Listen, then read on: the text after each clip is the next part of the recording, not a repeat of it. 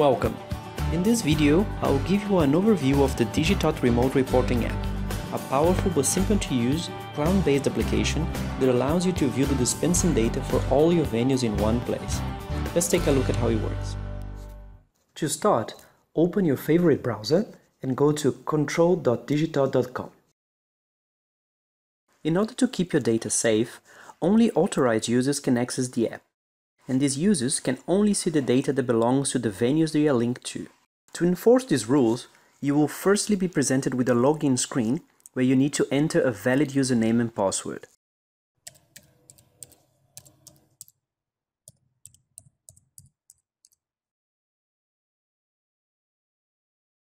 Once you successfully log into the app, you'll be taken directly to the stock reporting screen.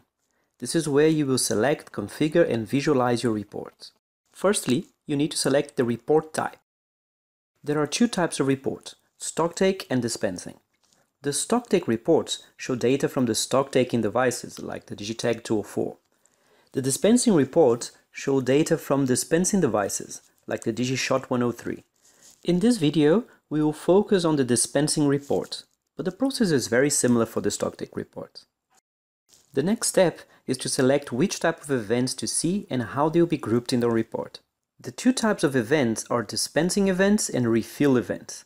For each type of event, the data can be grouped by user, by brand, or by device. For now, let's select to see dispense events by brand.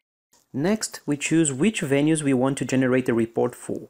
A venue is a physical location like a bar or a restaurant, and a user can have access to one or more venues. In this example, the user has access to two venues. Let's see the report for the Jack's Pub venue. Now we need to select which zone within the venue we want to see. Zones are usually areas within the venue like a service bar or a VIP lounge. You can also select to see all zones combined, so let's do that. Since the app stores all the events for all devices since installation date, the number of events can be huge. So we must select a period of time in order to show only the events we are interested in.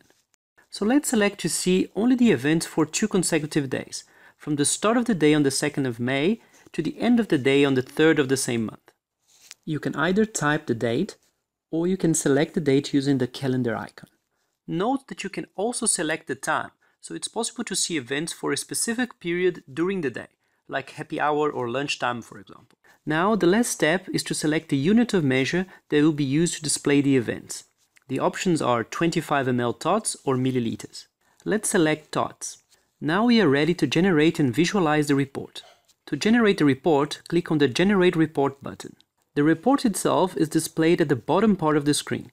It contains all the events based on the selections we just made. The report has 5 areas: the title, the header, the column names, the body, and the footer.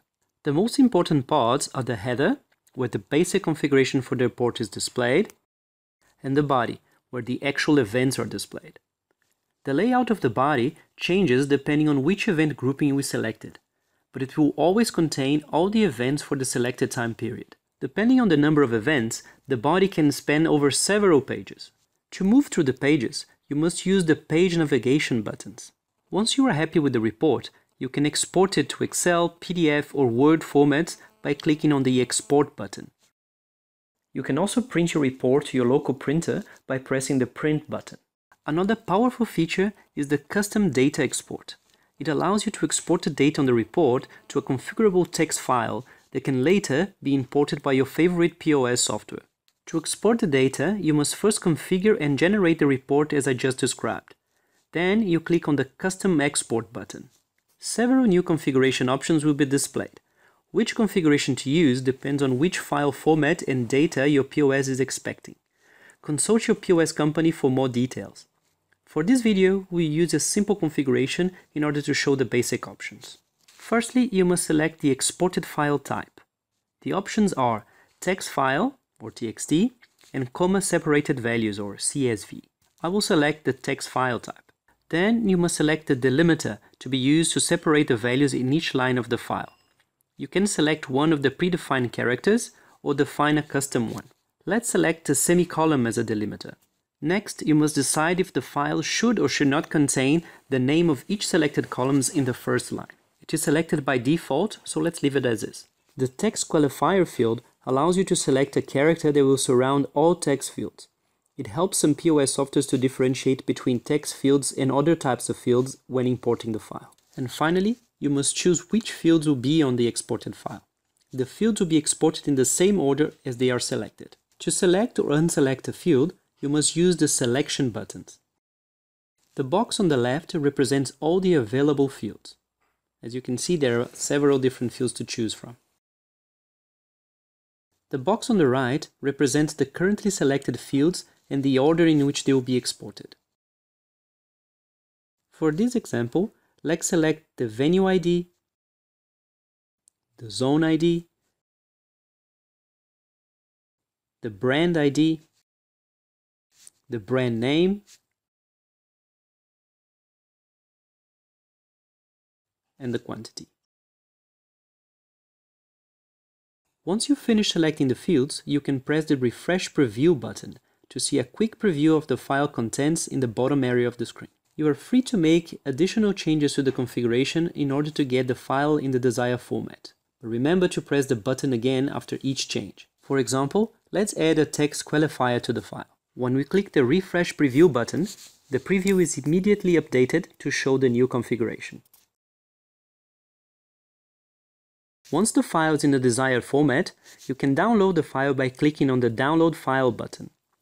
The file will be saved to a folder on the local machine and is ready to be imported by your POS software. If you're going to be exporting this file often, you can use the Save Settings button to save the file configuration and make the next export much easier. Well, that's it for now.